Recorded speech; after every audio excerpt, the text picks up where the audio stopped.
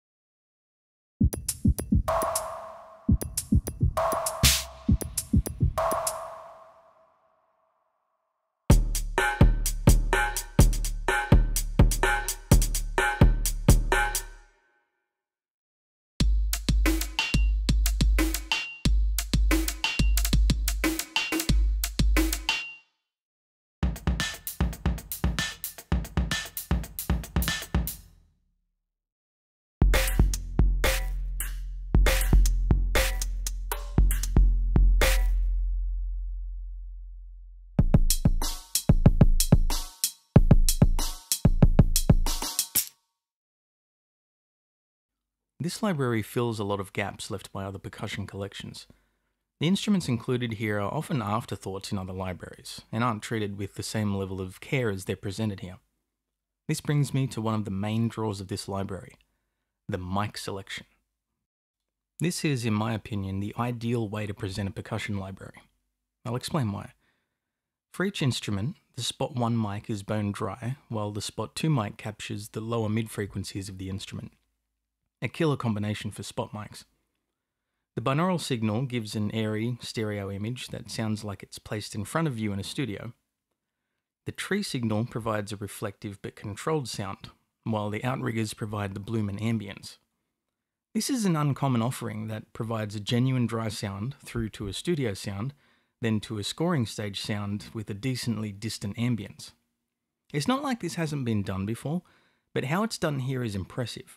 The reason is because of the tone. The mic choice and editing for these sounds results in a perfectly balanced and precise acoustic tone. The spot 1 mic is crystal clear without being tinny or too proximate. The spot 2 mic is disciplined and doesn't contain any bloat or nasal tone. It captures the lower end of the drums and cymbals perfectly. The binaural position has silky clarity and depth. Meanwhile, the tree and outrigger positions don't have any unnecessary low-end weight and retain a clear transient quality.